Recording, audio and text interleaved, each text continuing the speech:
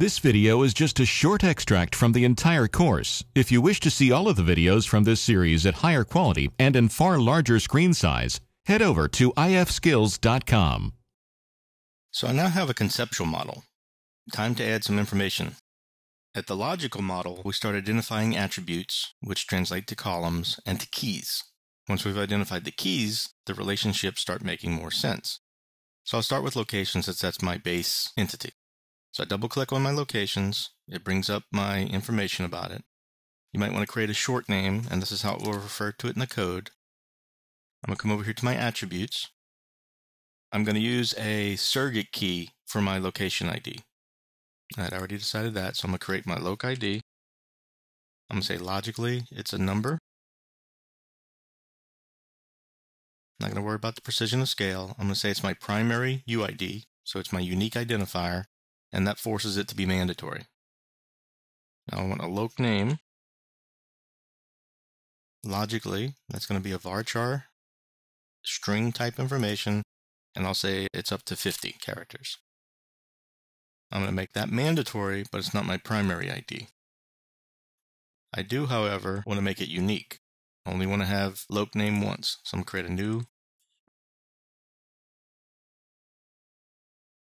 So I just hit OK. All you have to do is double click on it again. You'll come back in, see your attributes. It's saved off loc name. I just didn't click out the field. Come back to unique identifiers.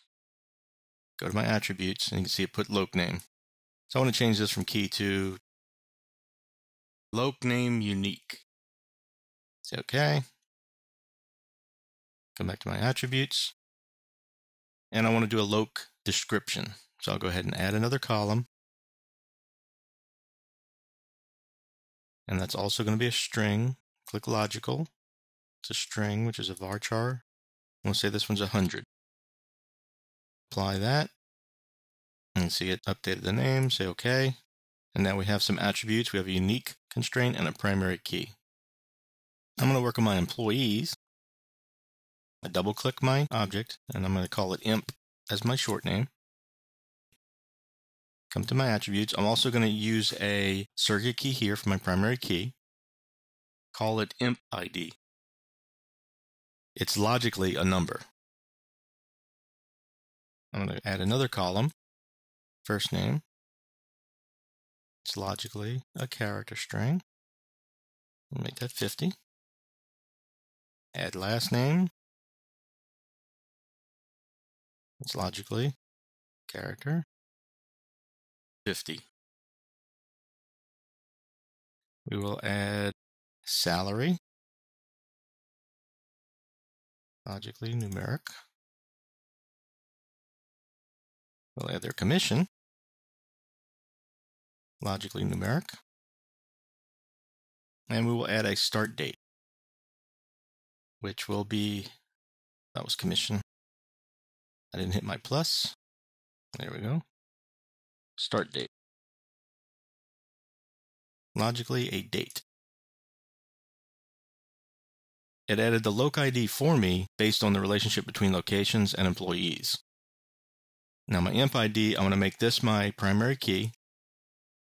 And then we say OK. So now we have attributes there. Finally, I'll create the department information. I'm just going to put a department ID and department name in here. So I'll give it a short name of dept. Come to my attributes. It's got the location because of the relationship with the locations. I give it a dept ID, logical, numerical. This is my surrogate key. And I'll add a dept name. Logically, a string, varchar 2. Yeah, make that 50. Since my location name was 50, I'll keep it consistent. Okay, so we have some basic attributes.